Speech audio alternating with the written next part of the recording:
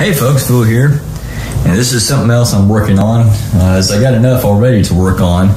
The kitchen table's full, so I decided to come here to the coffee table in my bedroom to work on this. This is an MCS Series 6205 belt-driven, fully automatic turntable. It's capable of playing 12 and 7-inch records at 33 and 45 with the pitch control, you can see right there. And you can see it's had a rough life since it was built in 1984, I believe. The platter still looks pretty good.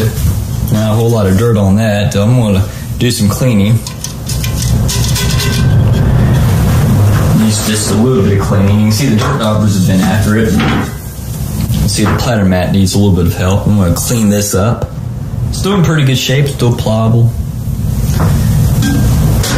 Let me pick it up and show it to the camera. You can see the dirt daubers have had a field day with the top side of this. I'm hoping that they didn't get access to the inside of the turntable. It's got some weight to it. Fast forward to 2019, finally getting around. I don't know when that video was, but it was quite some time ago, probably 2014, so 5 years later.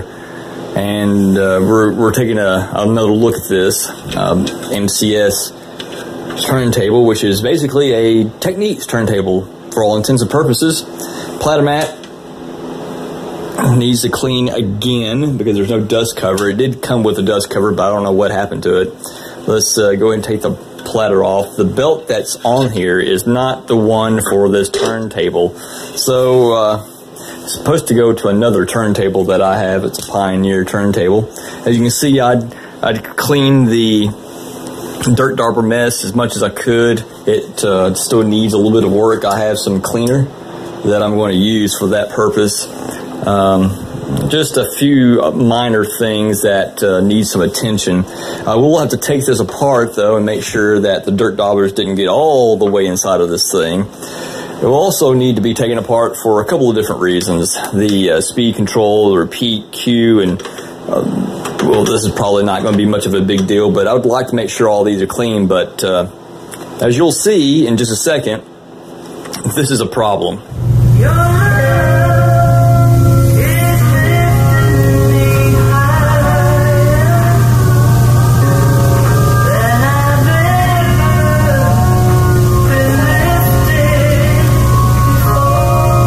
Here we go. I think the pitch control is just a bit dirty, and that's why it's acting a fool. Seems to be working now, but only on one channel. And that's because the original P-mount cartridge that came with this turntable when it was brand new went bad. One channel attached good, the other one chested open. So I solved that problem. I placed an order on turntableneedles.com and found this Audio-Technica 85 EP cartridge made just for this turntable, or others like it. Let's tear it open and take a look at it. I'm not really sure how much it cost, 40, 45 bucks, something like that. And here it is in the package with some reading material included that is extraordinarily small and hard to read.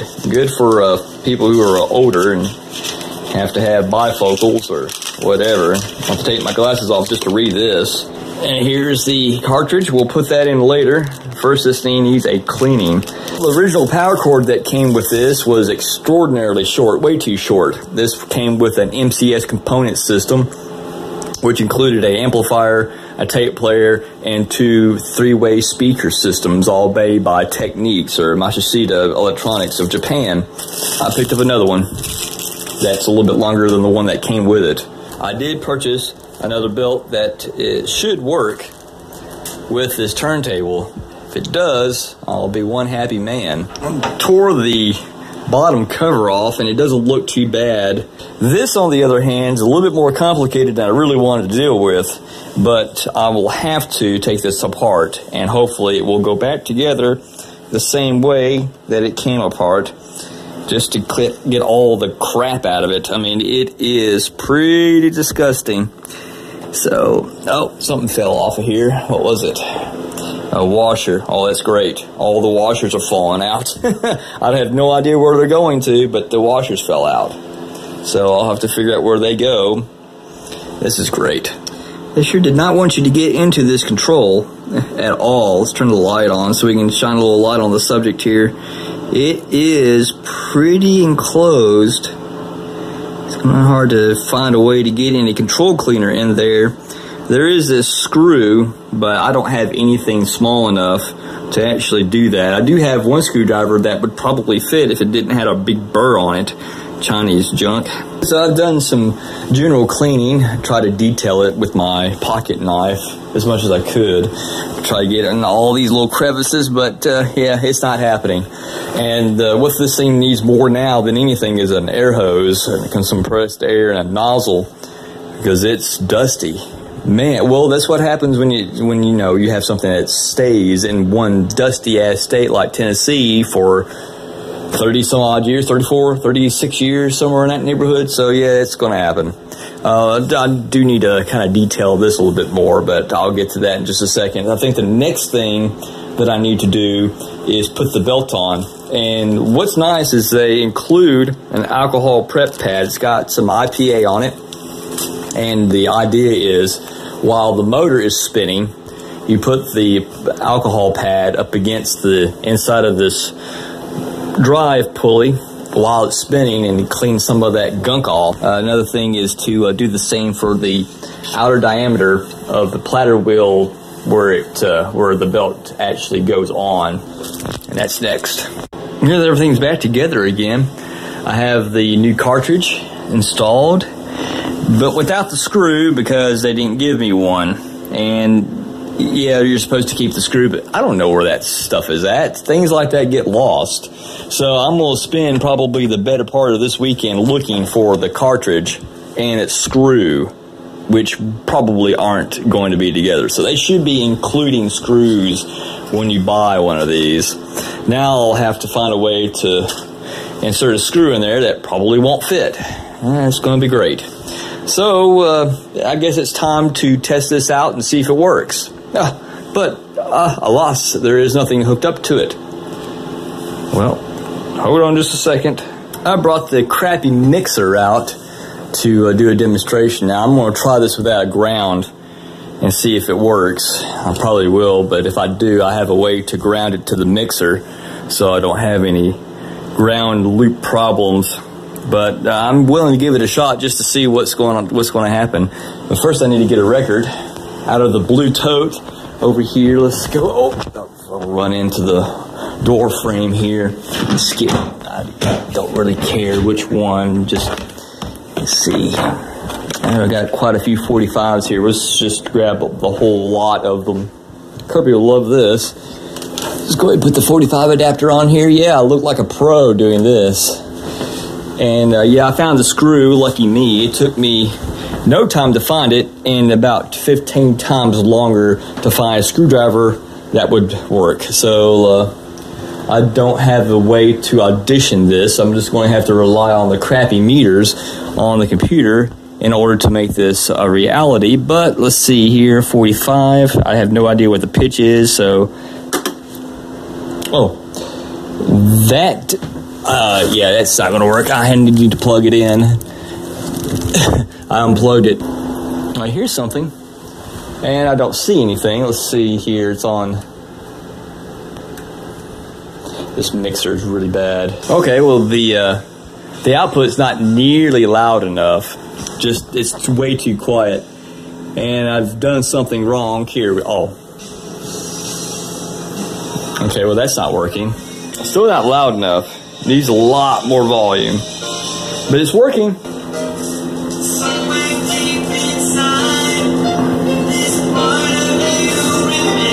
I have the gain turned all the way up. So I've played a few records on it. I can already tell you, if I'm going to play records while I'm doing live streaming deals, I'm going to have a preamp because this ain't going to work. But more than likely, I wouldn't do it anyway because I'm doing this instead. It's working out pretty well. The audio is going from the turntable to the mixer. You can see I have a wire here that I'm using as a ground because there is a little bit of hum, just a tiny little bit. But when I hooked to the ground, it was fine. So it's just one channel affected. I'm not really sure why. These cables suck. They'll go into these cheap-ass plugs, but it won't go into the back of the turntable very well, and I don't want to wiggle it around trying to get a more secure fitting just to break it.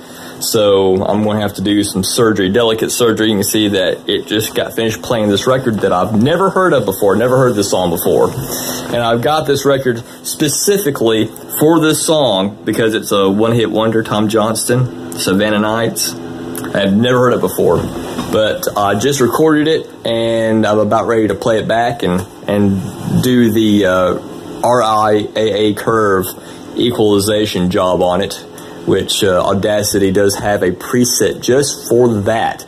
She's got a little bit of a pop problem in it where the dust is in the groove or some dirt. And I'm kind of wondering what that's all about. I'm hoping that's not a computer goof. Well, this has been a lot of fun. I've already transferred one side of this record, but it took me pretty much all day between lunch breaks and naps to transfer one whole side of it. Of course, you're thinking, well, that's really not that big of a deal. Just put the tone on the record and let it go. Not quite that simple.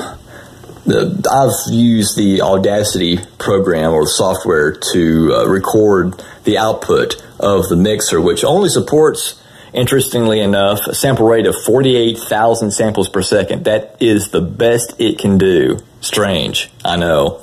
So I've been transferring all of these to the mixer, and the results actually are pretty good with vinyl that's in really good shape. The record's in really good shape, and it's clean, doesn't have a lot of dust on it. It's going to play fantastically. So that makes sure, or rather ensures, that your pop and click removal is done to a very bare minimum. But I'm having to do them manually. It's in a painstaking process. The automatic click remover in Audacity doesn't work at all. I don't even know why it's there. Unfortunately, I was given a whole bunch of records that have seen better days. One of them looks like it was dropped on the side and caved a whole side of it in. And then you have ones like this where it's just, I don't know what the heck is going on there. I mean, I could clean them, maybe get them to play a little bit better, and it'd be all right. This one looks pretty hashed. Then there are some that I bought at thrift stores and stuff that have been played maybe once or twice, and that's it. And they're really in good shape. Cleaning is almost necessity. Let's see here. I was country when country wasn't cool. That doesn't look like this one's in bad shape. But the first minute or so is dirty. Then there's one like this that I've already got on CD. So there's no point in even having that because I've already got it on CD and it's clean. So I have records, LPs that are in much worse shape than these things are, and they're so hashed, I doubt very seriously I'll get any sound quality out of them. They're just full of noise, and automatic pop and click removals don't work. In fact, there's a guy on the internet that does it professionally, and he gets really good results as long as the vinyl is actually in really good shape. Something that is as bad as some of the records that I've seen in that tote would not even be acceptable. You just can't really fix something that's already severely broken. Kind of like trying to get the extra information that was deleted in a lossy encoding process by converting it back to WAV or FLAC. It doesn't work that way. Once it's gone, it's gone. My company offered CTO, or company time off, in order to shed some labor costs during slow times, and right now is pretty slow. So I took an extra day off without pay because I thought this was going to take a long time because I have other things I need to do as well. But that didn't happen, and I could have worked yesterday. This only took like 4 hours. I was expecting this to take a full day to do a complete cleanup on this, but it's really a super simple turntable. There's really nothing to it, and it took 4 or 5 hours. If I had known that, I would have worked yesterday. Nope, didn't happen. But that's okay. Everything is just fine. I'm taking the extra day to transfer some music from records and I'll have a little bit of fun. It's always nice to have a little bit of fun. And you can't do anything anyway because the weather's crap. So with that, I hope you enjoyed the video. Make sure you like and comment, just contribute to my Patreon, and follow me on Google+. Oh, you say Google Plus is no longer available? What about my Patreon? Again, oh, I don't have that either. Oh well, I guess a simple like and comment will suffice. Thanks for watching.